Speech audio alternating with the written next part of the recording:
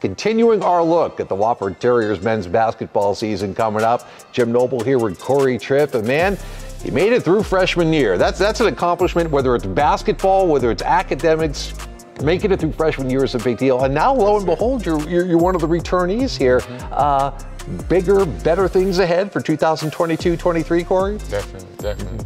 Tell me about your role now as it'll change a little bit with all the new faces coming in this year. Point guard is going to be, you're an extension of the coach on the floor. And you're the one guy that can maybe understand what the coaches want and explain that to the new guys on the floor. But how do you feel about that challenge?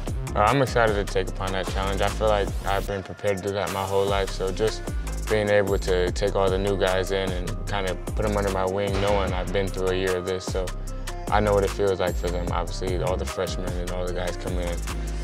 Yeah. What was the biggest change coming from high school to college ball for you last year? Definitely the skill and physicality, but just the understanding of the game, all the plays, the breakdowns, the scout, the film, all of that is very more like next level. Just knowing reads, knowing who you're guarding, all of that comes into play when you're out on the floor. Have you had a chance to figure out the personality of this team? A lot of you guys are still getting to know each other, and every team has a little bit different feel, but so far, what do you think of the mix? I felt like we clicked early in the summer. All the guys are very well gelled with each other. We all hang out together, so I feel like we're going to continue building our relationship, but right now we're doing a great job at that. We appreciate your time. Best of luck this year. Thank you. Talking basketball with Tripp here at Wofford.